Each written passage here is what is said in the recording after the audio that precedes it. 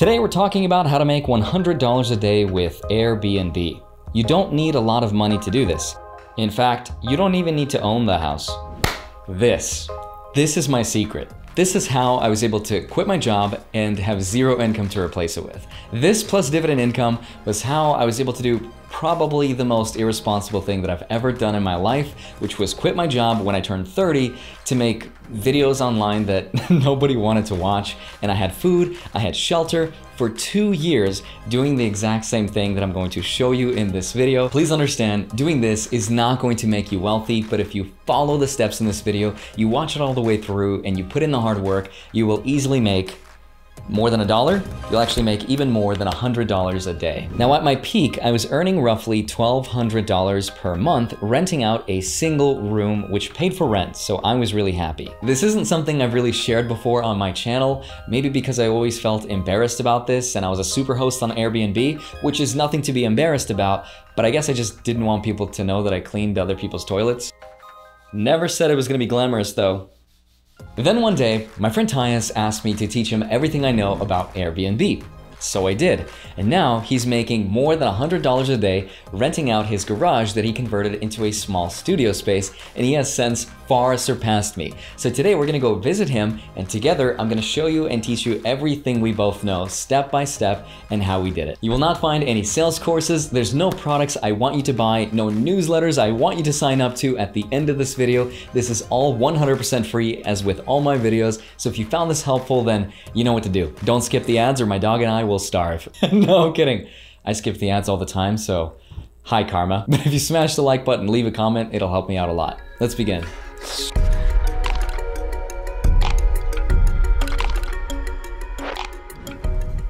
So this is my friend Tyus. Hello. I guess we're gonna do the entire video like this? That's the plan, yeah. Okay, this is getting awkward. I didn't plan beyond this point. Tyus, yeah. How much money are you making with Airbnb now? Probably about $100 a night. Money's on the nightstand. Bro. All right, Tyus, for real this time. Okay. How much money are you making? Like I said before, it's about $100 a night, but it varies depending on a lot of things. But I also got like cleaning fees and expenses. But you weren't always making this much from the start. No, I mean, the truth is there was a point in my life when I was living out of a car. There was a point where I was living in a barn. I mean, I feel really fortunate to be able to provide people with a place to live. It means a lot to me, and to provide jobs and things like that. Is it enough to pay for the entire mortgage? Oh, way moreover, yeah. So on top of it being a moneymaker, like I get a free house out of the deal. That's amazing. Yeah, it's fantastic. In fact, I just had somebody book the place just now. It averages out to about $100 a day.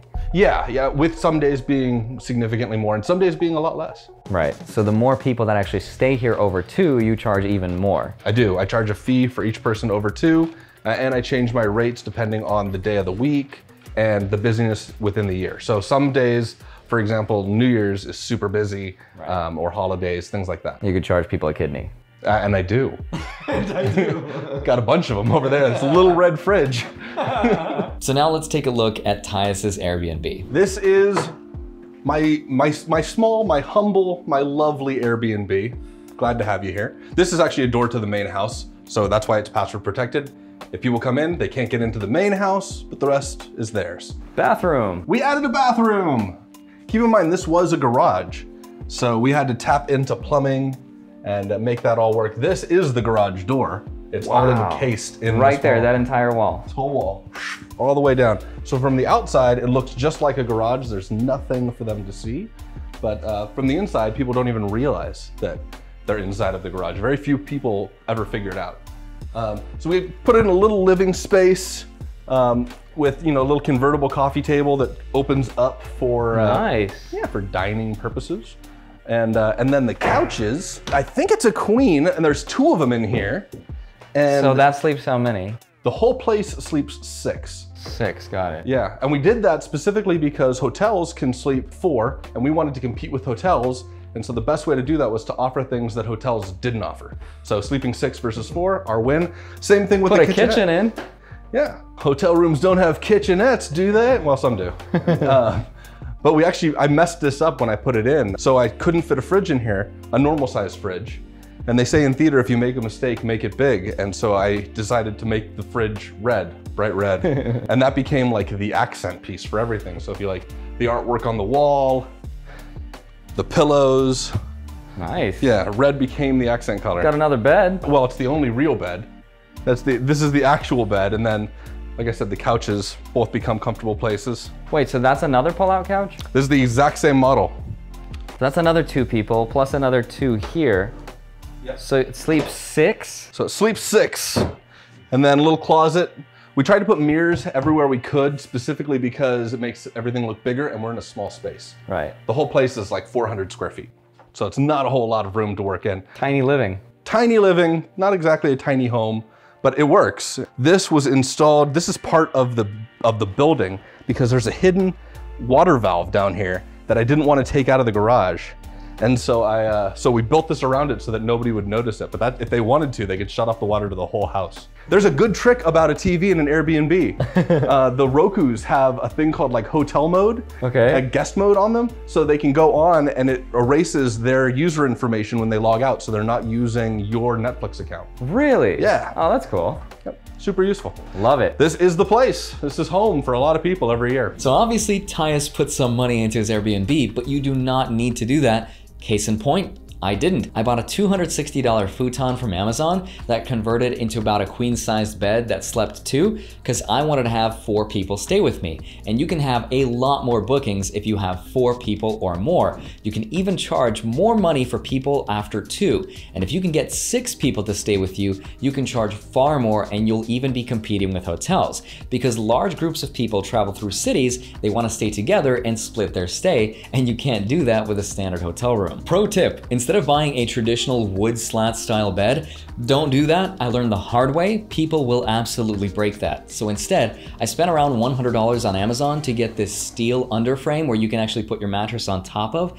And if you want to complete the look, you can order a separate headboard from Amazon and it just gets a nice finished look, but that thing is unbreakable. So between that, the desk, the rug, the towels, and all the little other miscellaneous items, the total came out to be around $650, which is nothing compared to the amount of money that you're about to make. So Tyus, important question.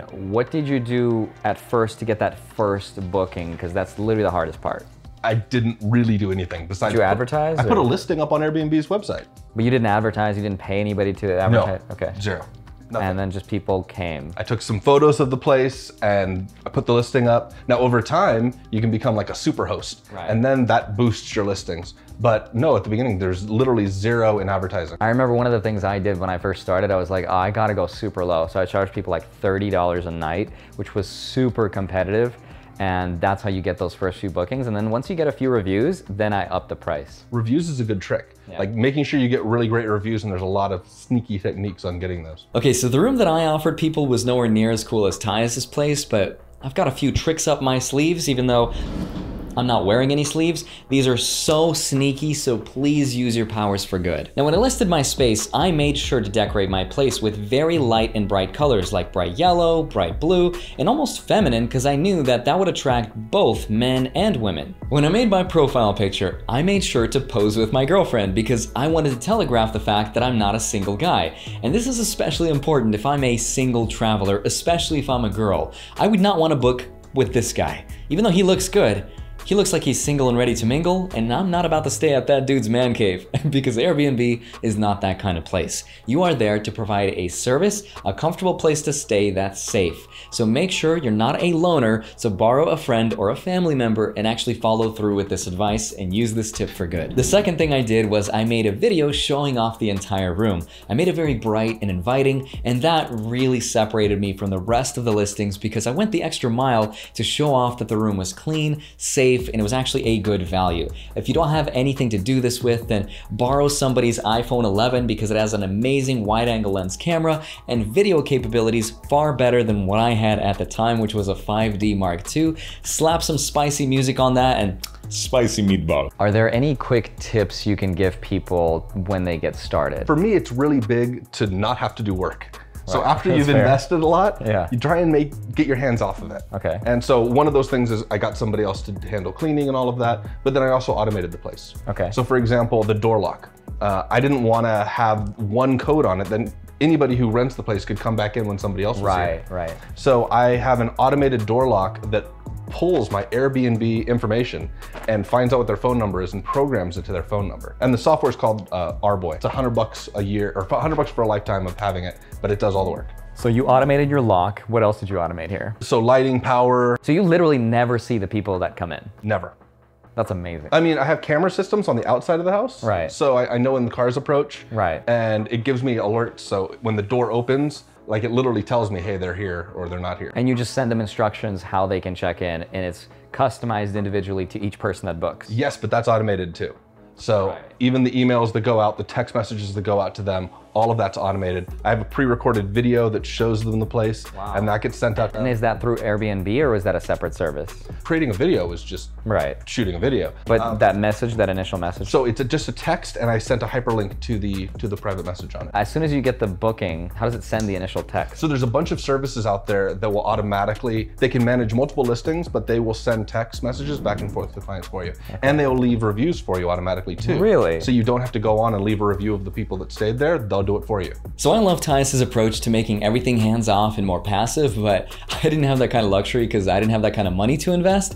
So I had to put in more time, which is okay because I discovered that the 3 things people value the most are location, cleanliness, and safety. So do your best in the description of the Airbnb listing to really describe everything that makes your place stand out. So include all the locations that are nearby, and they don't even have to be that cool. It could be the gas station or the grocery store that they could literally walk to, and people love that kind of stuff. If you're talking about safety, then talk about all the privacy that they'll get. They'll have their own key to their own room that you won't have access to. And above all, just keep their room clean and make sure to keep the hair off the floor because that's one of the first few things that they will notice. Is there anything to watch out for when you first get started or something that you should know that people miss? There's tons of stuff that you're probably gonna miss in doing this. Like Well, that's not intimidating. The truth is, you have to just do it. You have to jump in to find out what those things are. So for me, when I needed to build this, I didn't even know the plans of my house. So I had to go to the county and ask them to give me the Like plans. a blueprint of how your house was built? Yeah. Okay. I didn't know how it was made, and they keep that on file. And then while I was there, I learned that technically, if you have a stove in your place, it becomes a separate unit. You have to have a different address for it. If you have a stove? Yeah. So my kitchen has no stove, it has a hot plate. So electrical one? Yeah, specifically to avoid that. That's interesting. Or for example, where I live, if you've got 2 doors that face the street, apparently that can create confusion and you're not allowed to do that. So I had to change the way I had the doors planned out. Wow, that's interesting. So then you went to the courthouse, you got the plans, and then did you run across any issues when you were building it out? Really, if you're going back and forth with them with the permitting process and your builder will know a lot about this stuff. Which you absolutely should have permits. Yeah, if you're going this route, if you're going the expensive route, the last thing you want to do is get it all shut down. Yeah. Yeah, but it can be expensive, it can be a long process, it can be a bummer. You also want to touch base with like an HOA if you've got one or any of those. And I'll leave a link in the description below the video. I'll show you a map where you can plug in your address and it'll show you like areas where it's allowed and where it's not allowed. I also want to add that you technically don't need to own your house, but at that point it would be considered subleasing, so I would definitely check with your landlord if that's something that you can do. Get permission first and make sure to look at the regulations of the city to make sure that you can actually do this in the first place. So I will leave that in the link below where you can check the map. Do you have any words of encouragement or advice for people when they get started? I would say first, to make sure that you start as quickly as possible. You're gonna make mistakes, that's gonna happen. So you might as well get those mistakes over with as fast as you can. And also try your very best to figure out a way where you're not creating a job for yourself, but you're making a way for you to actually have passive income. And the only way you're gonna do that is if you can make money while you sleep. So focus on, how do I make this so I don't have to work? Get it on something else, get it automated, get employees, whatever that's gonna take. But it's seriously worth it. Imagine living a life that's truly free, and where now suddenly the big question is, what are you gonna do with your time? Right. That's really empowering. If you could go back in time and tell yourself or do anything differently with your Airbnb experience, is there anything you would do differently? I would have done it earlier. I would have done it faster. Okay, earlier and faster. Pretty happy with everything else. No, yeah, it's amazing how you converted this garage into this, and you didn't spend that much money, but you don't have to go that route. No. You don't. If you have an extra room in your house, you can do it right now. Now I had the worst first experience with my Airbnb because the guy that stayed with me didn't speak English, I couldn't communicate with him, and he trashed my place. So I told myself, never again. Airbnb, just wrote it off, not worth it. But lucky for me, I tried one more time, and it's awesome that I did because I got to meet some pretty cool people all around the world that stayed with me. I got Cuban coffee, I had some people make some Indian food for me, and I even made a friend, which is super cool. Also, pro tip, meet the people that you host face to face. I've noticed that the people that I meet and the people that I introduce myself to have always left my house cleaner than the people I didn't meet at all, who treated my place more like a hotel and left it a little dirtier. I think when people see each other face to face, they notice, hey, this is actually somebody's house, and they give it a little bit more respect. So I wanted to experiment with a new video series about how to make $100 a day trying different side hustles. Airbnb was my first, but maybe I could try Uber or Postmates next, or maybe OnlyFans. No, I'm kidding. I'd make Corey do it, and then we'd split the profit. But if you have any ideas for me, let me know in the comments down below, and make sure to register with Webull. This is their last month. They're giving away 2 free stocks. That's 1 free stock for registering, and if you fund your account $100, you get a second free stock valued up to $1,400. You get a third free stock from Robinhood. Follow me on Instagram, I post from time to time. Join my free Discord group, we talk about investing. Love you, you are awesome. Thank you so much for watching. Stay healthy, stay positive, and I will see you back here on Monday and Friday. Bye-bye.